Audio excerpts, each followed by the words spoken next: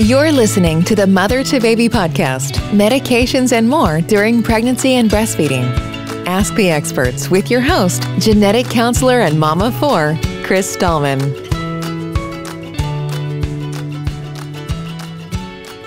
This episode contains evidence-based information that's current as of the day recorded and may change as more data becomes available. To get the very latest information about this topic or other topics in pregnancy and breastfeeding, please contact a mother-to-baby specialist at 866-626-6847, by text at 855-999-3525, or through our website at mothertobaby.org. Welcome to another episode of the Mother-to-Baby podcast. My name is Chris Stallman, and I am a genetic counselor, a mother of four, and a teratogen information specialist. So what I do is I talk to people, patients, family members, healthcare providers, about exposures that can happen before pregnancy, during pregnancy, while breastfeeding, and in cases of adoption.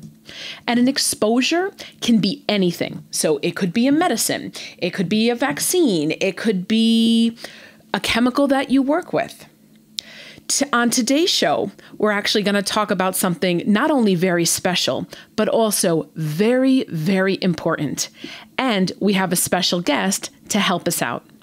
Dr. Katayune Kaeni is a psychologist in private practice specializing in perinatal mental health.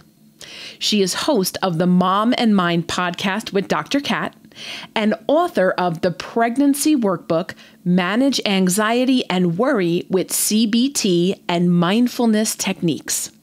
She began specializing in perinatal mental health after her own experience with postpartum depression, postpartum anxiety, and postpartum OCD. So that's obsessive compulsive disorder. She now supports and advocates for perinatal families in any way she can. And today, she is our special guest. Kat, welcome to the show. Thank you so much for having me. I'm really happy to, talk about this topic and hopefully help somebody out there who's listening. That sounds great. So let's jump right in. First and foremost, can you explain to us what is postpartum depression, postpartum anxiety, and postpartum OCD? Sure. This is such an important question because perinatal depression, depression can happen during pregnancy and postpartum, is the most common complication of childbearing. It's very common, more common than people expect, really. Postpartum depression, just in terms of what we're talking about right now, is a set of symptoms that can start, like I said, anytime during pregnancy or up to the first year postpartum. And it's not just within the first couple of weeks after birth or first couple of months. People are experiencing things like anger and irritability, sadness, crying, a lot of feelings of guilt or shame or even hopelessness. People might be experiencing some appetite changes, either, not feeling like eating much or eating more than they usually would. There are often sleep disturbances, sometimes feeling so exhausted that you feel like you need to sleep all of the time. Or opposite that, there can also be some insomnia where it's hard to get to sleep. And when things get a little bit more difficult with postpartum depression is when people are also experiencing like a lack of interest in the baby or even having difficulty connecting to their baby. Even though they might be doing all of the things to take care of the baby, they might still not feel a connection. And that's incredibly upsetting for people because they feel like, they should be connected and they want to be connected, but it's like hard to get there. They could also be feeling a loss of interest just in things in general, or joy or pleasure in things that they used to feel. And more severe symptoms could include thoughts of harm to yourself, or even when it gets really, really difficult, is feelings of not wanting to be alive. So you said that these are happening more often than people would imagine. So it sounds like this happens to a lot of people, but maybe we don't talk about it as much as we should. I know that, I've had 4 kids, and especially with the last one, I had some medical complications after. I was anxious all the time, but I didn't realize that maybe that's something I should have talked to my provider about. Do you find that, these types of conditions are ones certainly that are happening, but maybe things that we don't talk about really, like as a general community?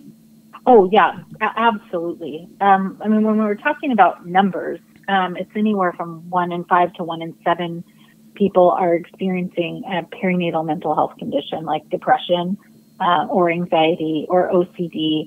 So postpartum anxiety can look and feel a lot like, constant worry, feeling like something bad is going to happen, kind of like worried that there's a lot of what if. Like, what if something bad happens to me or my baby? But it kind of remains a question. And I'll differentiate that with OCD in just a second. But people can experience racing thoughts. There's often a loss of sleep, maybe even like a fidgetiness or restlessness. And sometimes people can feel physical symptoms like dizziness or heart rate changes that are really physiological signs of anxiety. So it is kind of categorized by a lot of worry that's difficult to manage. When we're talking about something like postpartum OCD, it is also worry, but you might be experiencing something more intense, a more persistent worries, repetitive thoughts, mental images that are very upsetting, sometimes even graphic, and the worry can turn into an obsession. So something that you can't, or you feel like you can't stop thinking about and repeats over and over in your mind. And what happens with these types of obsessional thoughts or behaviors is that people can develop compulsions, which are essentially things that they do to try and minimize the thing that they're worried about. So for instance, let's say a really common intrusive thought. Intrusive thoughts can happen with anxiety and depression and OCD, but in this case, an intrusive thought is a thought that pops in your mind very quickly. It seems to come out of nowhere. It might be really intense, and it's something that you absolutely would never want to have happen. You hate that you're having the thought or the experience, and then you do something to try and not do that. So a common one is, what if I drop the baby? So for some people who are having anxiety, and it remains kind of like and then the thought leaves, they're able to move on. But when it becomes an obsession, it's something they keep thinking about, and then they might start avoiding carrying the baby or avoiding going downstairs, like walking down the stairs, because they are trying to avoid the bad thing from happening. So this can get really, really intense. Sometimes it results in fears of not wanting to be alone with the baby, or, like I said, not going down the stairs or not wanting to drive, because the anxiety is so high, and the way that people are coping with it through the, let's say, avoidance, or let's say they're worried about germs or contamination, they might be constantly washing their hands or sanitizing everything that they could possibly be touching. But it's to a point where it is absolutely impacting their functioning. Mm-hmm. It's hard to do things, get out the door, and so on and so forth. So it can become very intense. To your point, we are just not told about these potential conditions enough for us to be even aware of ourselves that it's something, that we should be keeping an eye on.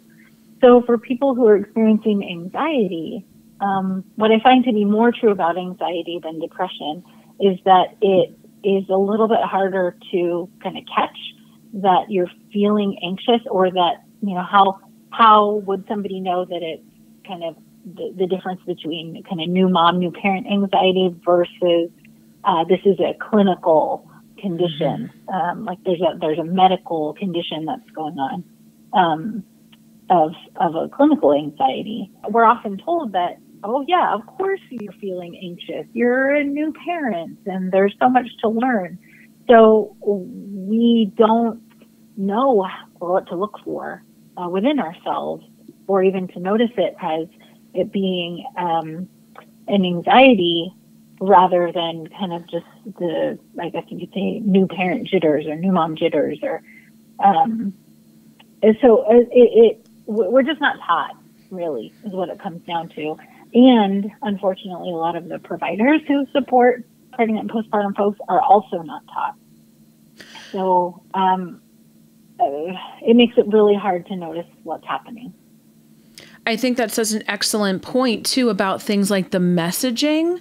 Again, I've done this a couple of times, and I have kids of various ages, but as long as I can remember, there was always, of course you're going to be, tired. Of course you're going to be anxious, just like you said. But things like, but you still have your baby. You're bonded to your baby. You love your baby. And like you said, sometimes people don't experience that bonding right away. That, is sometimes a thing. I'm so glad that you brought that up, because in general, we're fed all these messages that we should be one way, and we are taught to forget to look at how we feel individually. Oh, yeah, absolutely. Absolutely. And it's, especially with the loss of sleep, I mean, it's sort of across the board. People are losing sleep during the postpartum stretch of time, because there's so much to do. You're on a different schedule. Babies are on their own schedule. And so, to what you said earlier is, yeah, we're losing sleep and that's normal. Yes, it's normal to lose sleep. And it is common to feel anxious, but that doesn't mean you are supposed to feel as anxious as some people do feel. And so, the differentiation for me when I'm talking with somebody is like, is this kind of the new parent anxiety that comes along, or is this something clinical? Is I'm wondering about the intensity of symptoms, like how much is it impacting their life, and the duration. So how long have they been experiencing symptoms? For about 80% of people, there's a really the really common and normal is the baby blues, right, in those first couple of weeks after birth. But if people are experiencing symptoms that are impacting their ability to function, like get through the day, and it's happening for longer than 2 weeks, then we're probably looking at something else that could benefit from additional support, like therapy, potentially medication, depending on the intensity of symptoms. So now that we're on a roll about anxiety, let's keep that going. As a psychologist, what are some of the common questions that you get about managing anxiety through pregnancy and in the postpartum period? Yeah, it's a great question. People don't know how they can feel better when they're in the grips of what they're going through. So, I don't know whoever invented this old saying, like, pull yourself up by your bootstraps, but that's not a thing. No. Thank you. Hang on. I have to stop you right here and say thank you. Thank you for that. So overused, and especially in the context of maternal mental health. I couldn't have said it better. That's not really a thing. Unfortunately, people feel the pressure of this saying. And maybe that's true a little bit more in kind of a Western individualistic cultures. Might not be as much true in collectivist cultures. But the difficulty here is that essentially what people are being asked to do as the person who's suffering is to also figure out how to get themselves out of their suffering without having any help or skills or tools So when people come to me for therapy, they are wondering, how do I not feel anxious? Because it can be constant, the worry about something happening to your child. And what's interesting about our brains, and in some ways fortunate, in some ways not so fortunate, is that our brain can't always tell the difference between what is actually happening and what the anxiety or trauma or whatever it is telling us could happen. Mm-hmm. So we have to learn how to override that and teach ourselves how to differentiate something that's actually happening versus something we're worried about happening.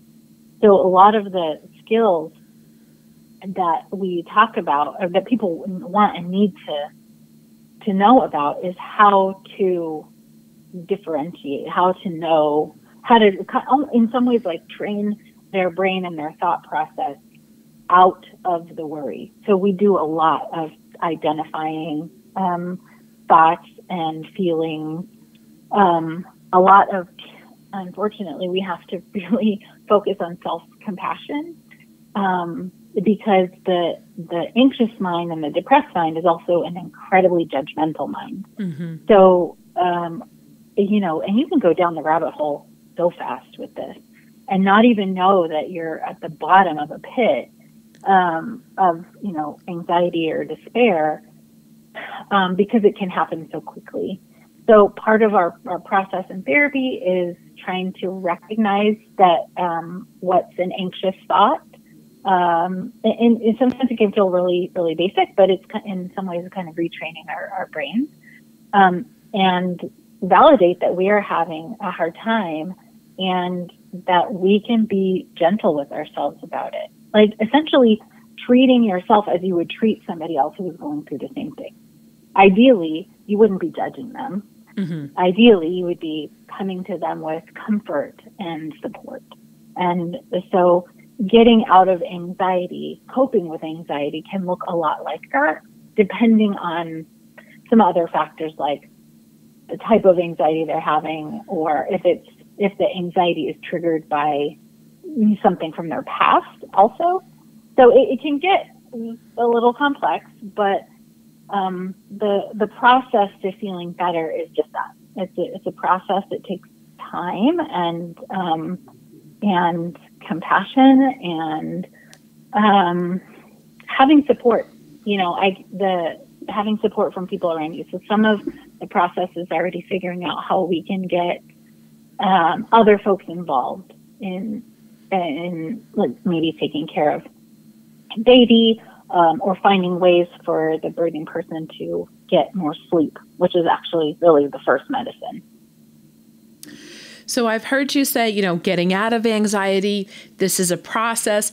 That makes me think and believe that there's a light at the end of the tunnel, so that there are ways that people can be effectively treated. And it's so important to have strong mental health and to be well treated during and after pregnancy. Is that your feeling as well? That certainly there's some work involved, but there are viable processes, there are treatments out there that can help people get to where they want to be? Oh, absolutely. That's actually one of the most exciting parts of this, is that these are 100% treatable. Awesome. I know people can get better because I see it all the time.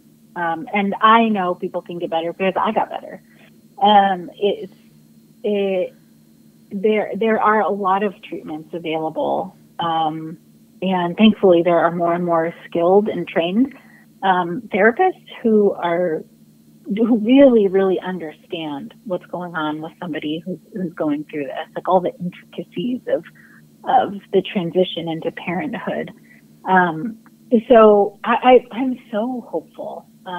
One of my absolute favorite things is when I see somebody, who has come in for help, who's just doesn't see how they can feel better.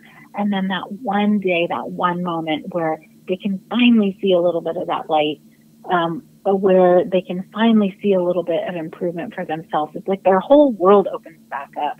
and they feel like they can be themselves again. It is the coolest thing. I'm goosebumps right now. It's like my absolute favorite thing ever. So yes, people can get better. That's awesome. Tell us a little bit more about your personal connection to the work that you do and how that influences the way you approach maternal mental health education. Yeah, so I went through postpartum depression, postpartum anxiety, and postpartum OCD. I did not know that those things existed. Certainly anxiety or OCD in the postpartum. I was told that depression is a thing that can happen, and that was the extent of my training, really. So even as a therapist, I didn't know what was going on with me, and it took me a little while to figure that out. And when I did, my first thought was, how in the world I'm a therapist. Like, I went to school, this is for mental health, and I didn't know what was going on. So how in the world are other people who don't have this training figuring this out? And how many people are just suffering in silence like I did? So that is a huge driver for me, is not wanting anybody else to suffer. Unnecessarily. Like, there are so many things that we can do that are preventative, in the sense that we can prevent like very intense symptoms by having the right supports in place. I'm not saying that we can make it not happen at all. We're not magicians, but there's a lot we can do to support the person to ease their transition, especially if they have risk factors and all that, like I did. So when I'm sitting with somebody, I'm trained as a therapist. I'm not talking about myself during therapy, other than when I see somebody else who needs a lifeline and needs to know that, they're not alone. I mean, people know that I've gone through stuff. That's not a secret. But part of the drive for me is to make sure that nobody else suffers. So I have my podcast, as you said. I do therapy with people, but I also volunteer my time with Postpartum Support International as a board chair. And I try from like sort of like a national global perspective to keep my hat on that the personal experience is really at the core of this.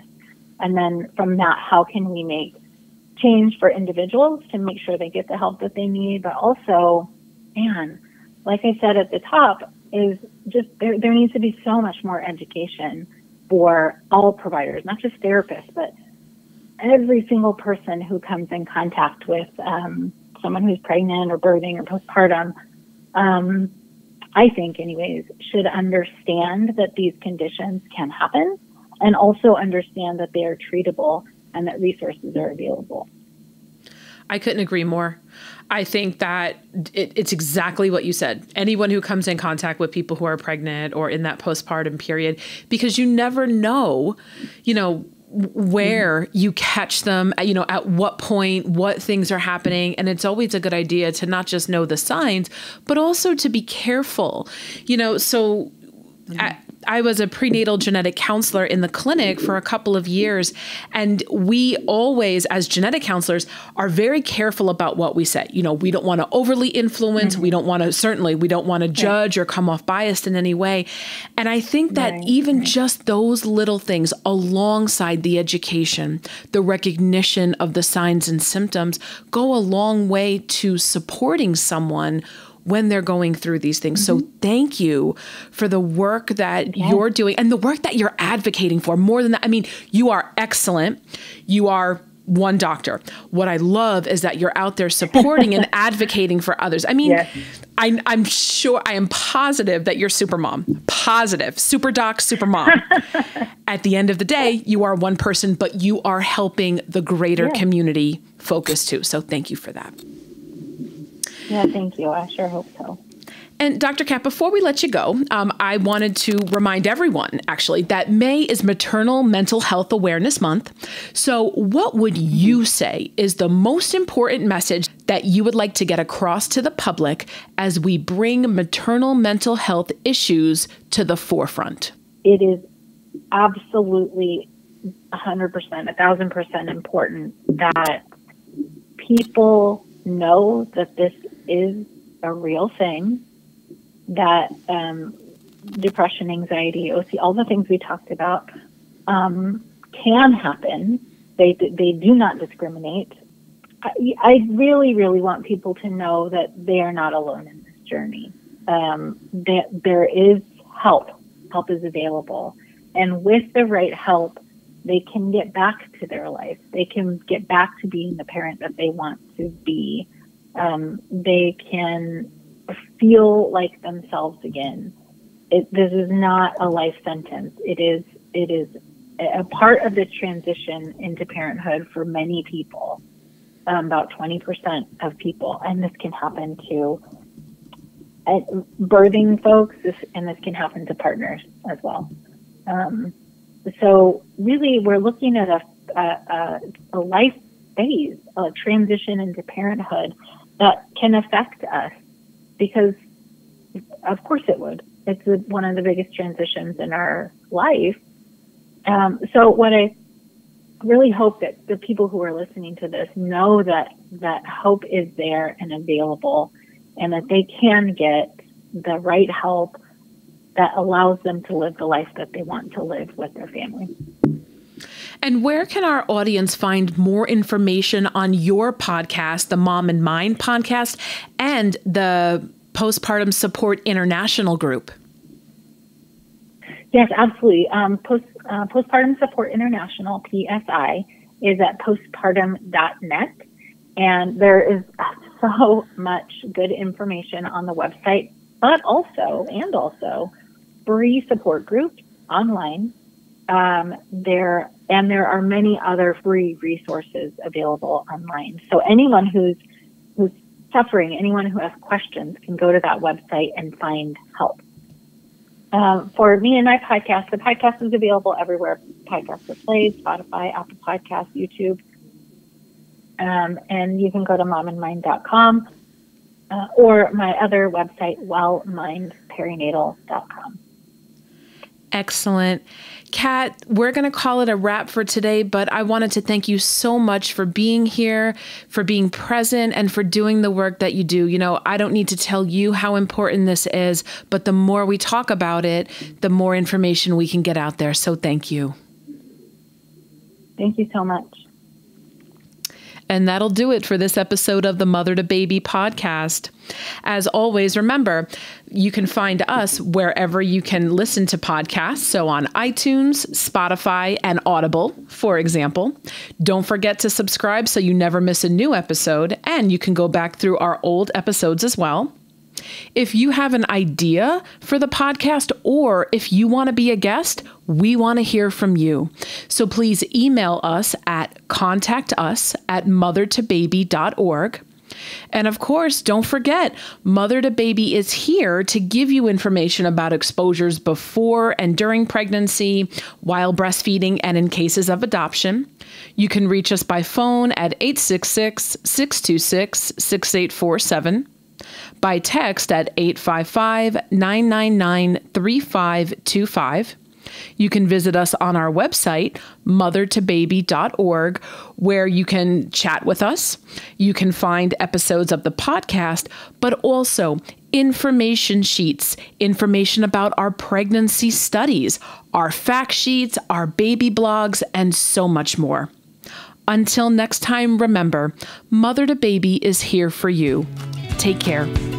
MotherToBaby is a service of the nonprofit organization of Teratology Information Specialists and supported by the Health Resources and Service Administration of the U.S. Department of Health and Human Services. It's made possible through generous donations from listeners like you. To learn more about MotherToBaby, please visit mothertobaby.org.